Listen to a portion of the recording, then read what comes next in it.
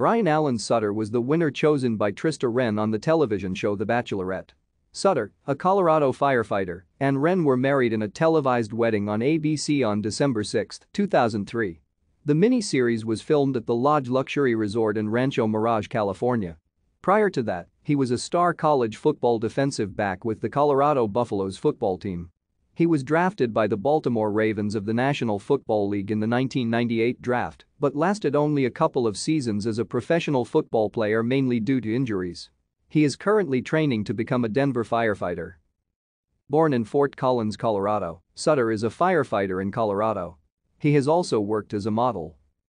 Sutter was a star defensive back in college with the Colorado Buffaloes football team. He was drafted by the Baltimore Ravens in the 5th round of the 1998 NFL draft. He was cut late in the 1998 training camp. He then signed with the Carolina Panthers a few days later, not making the active roster until November 28, 1998. Thank you for watching. Like and subscribe if you would like to view more of our videos. Have a nice day.